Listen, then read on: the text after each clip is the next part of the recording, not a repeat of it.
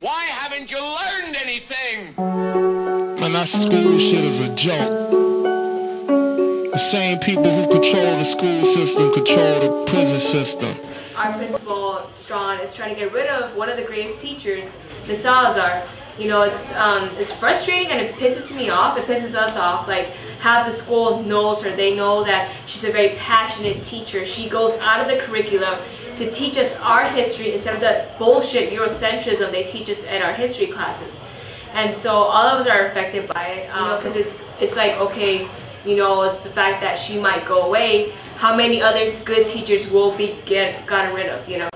The principal is like a warden in the 4-year sentence. Mad niggas never finish. Strawn is the main person trying to get rid of Miss Salazar. There's other people that are backing them up too. My people need freedom. We trying to get all we can get. Yeah, we're actually having a protest on June the 5th in front of the school to direct this, you know, conflict to Strawn, telling him, you know what, you can't fire her. She's not just a teacher. Salazar is more than just a teacher. Some of us, she's. Get your lessons. That's what my mom's kept stressing. She enforces us, and she wants us to be better than what we are now. She knows that every single student at Jordan has that potential to go far and take it far.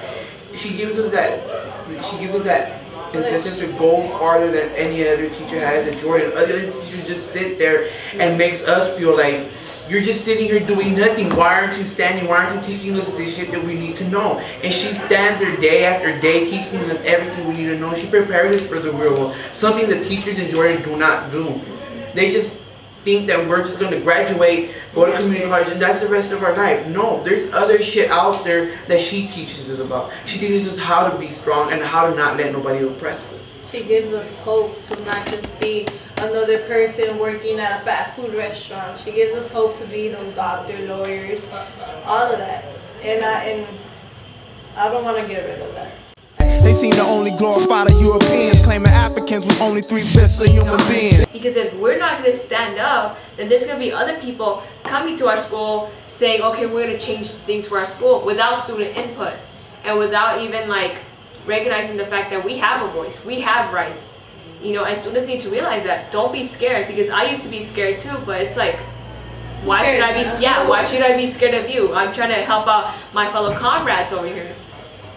What students at Jordan need to do is just stand up.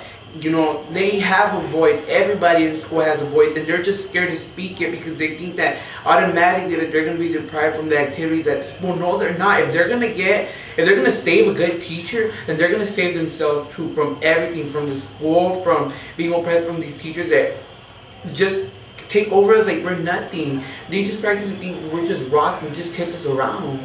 And we can't take that no more. We just need teachers to prepare us for the everyday life like she does. We need to come down at June 5th and protest. We just need to get this out there. We need the students to come forth and like not even be scared. I know that.